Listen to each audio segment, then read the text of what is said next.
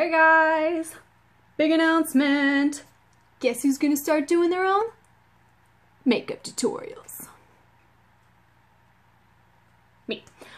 I decided to start doing them because I realized that there's a small portion of makeup artists out there that are actually entertaining enough to hold my interest for a whole video instead of me having to mute them or fast forward through I was not kissing my hand, that is a circle.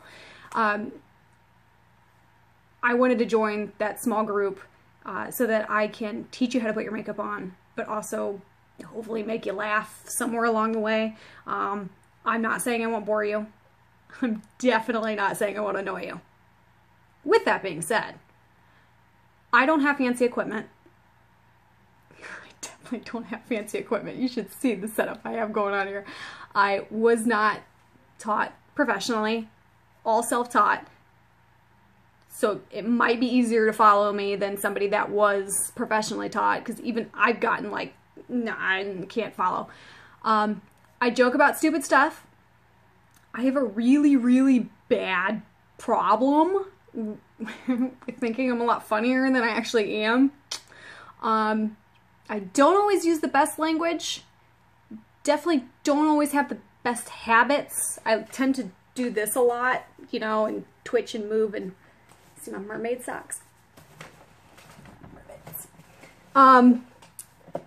And you will definitely see a beer or a glass of wine every now and then, because what could possibly go wrong when you're mixing alcohol and pointy paintbrushes near your eyeballs?